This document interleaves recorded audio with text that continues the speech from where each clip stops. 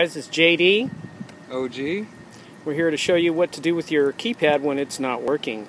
Sometimes you won't have a display, sometimes the buttons won't do anything, and what you'll need to do is open it up and reset it.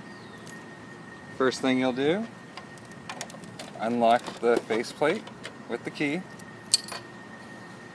You'll take the top shroud off by pushing it forward and taking it out of the notches. The notches are located on either side and they fit in right here. You'll open the top, taking it out of the hinge.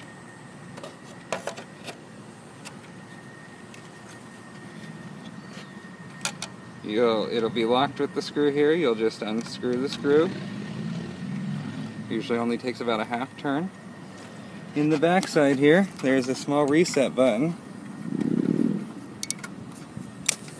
located right here. It's labeled with reset.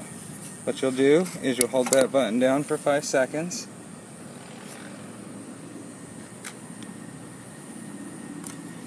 Once you release that button, you'll return the keypad itself into the locked position, putting the screw in, and it only takes about a half turn to lock it.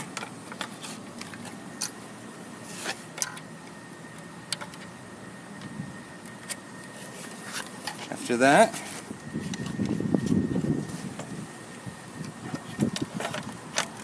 go rehinge, making sure that both hinges line up in here as to not damage it when you shut it.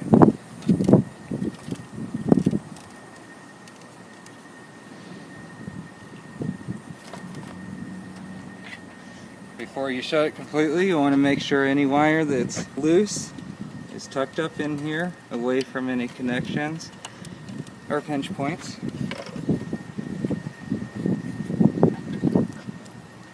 You'll then lock it. After locking it, you'll put the 2 grooves into the grooves here, and push it back, and it works again.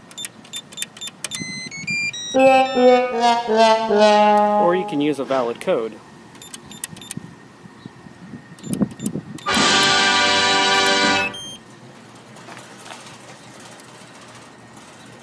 And there you have a reset keypad. Enjoy, folks!